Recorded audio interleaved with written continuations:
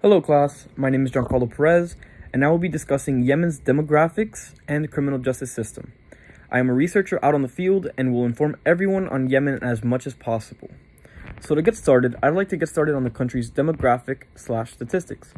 So Yemen's 2020 population is estimated at 29,825,964 people at mid-year according to UN data.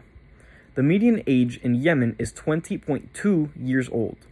The nominal or current gross domestic product of Yemen is $31,267,675,216 as of 2017.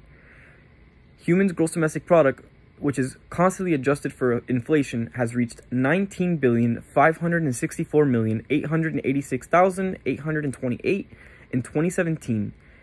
Yemen's gross growth rate in 2017 was negative 5.94%. representing a very negative change of negative $1,236,008,097 US dollars over 2016, when real GDP was $20,800,094,925. The United States data shows the adult literacy rate for Yemen is in 2007 is 40.5% for females and 77% for males. The overall literacy rate for the populations of ages 15 and older was 49%. There has been an improvement in literacy rate from 37.1% in 1994 to 58.9% in 2016. The type of government that Yemen has is called a republic with bicameral legislature.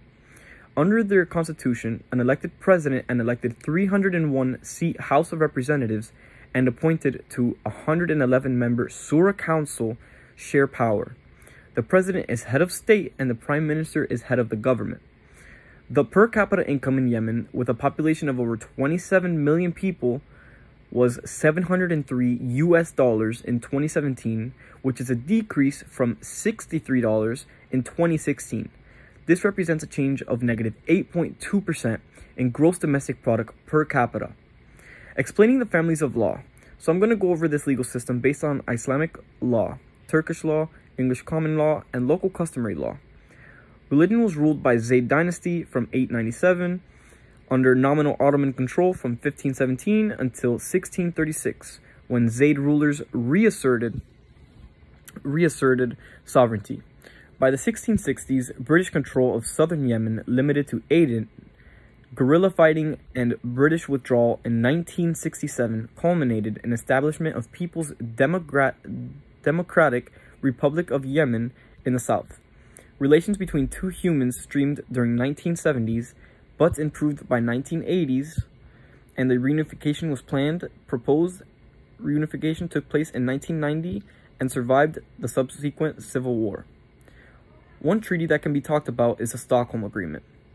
The Stockholm Agreement is a voluntary accord between the parties of the conflict in Yemen. It was agreed in Stockholm, Sweden on the 13th of December in 2018.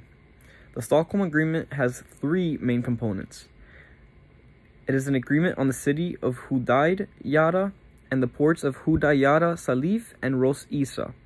Executive mechanism on activating the prisoner exchange agreement, a statement of understanding on ties, and what were the main commitments stipulated in the Stockholm Agreement. So an agreement on the city of Al Data and the ports of Hodeidah, Salif, and Ros Isa. For the specific crime on international crime, you may notice that in Saudi Arabia, there are very harsh rules in their criminal justice system. While committing an international crime, such as the transportation of drugs into the country, would most likely result in the severe punishment of these individuals, most likely being locked up for a very long amount of time, or in Yemen's criminal justice system is very dangerous and can find individuals and can pursue capital punishment, which is essentially the death penalty. If I were to compare it to the movie, I would say all people who end up caught will be sentenced to capital punishment. Saudi Arabia's government is not to be played with and is very serious. And although I think that Saudi Arabia's government lacks its government involvement within the community, I'd also believe that Saudi Arabia is very dangerous as a whole. Transnational crime is a threat to development, governance, stability, and security, and is one of the biggest challenges to the region has yet to confront. Worse yet, the more time governments take to act decisively against transnational crime, the more likely it is for illicit economies to spring up in even the most stable and diverse regions. Yemen and Libya are probably the largest markets for trafficking arms or guns, and they are sourced from captured weapons such as caches and supplied by external actors. Most of these arms or armored vehicles can be for sale on the open air market. In conclusion, Yemen has a very serious issue with their criminal justice system. I believe their involvement within the community strongly lacks sufficient education and under government power. As a researcher who was put on the field, I am confident in the information provided. Thank you for your time, and I hope you enjoyed all the information provided. Thank you.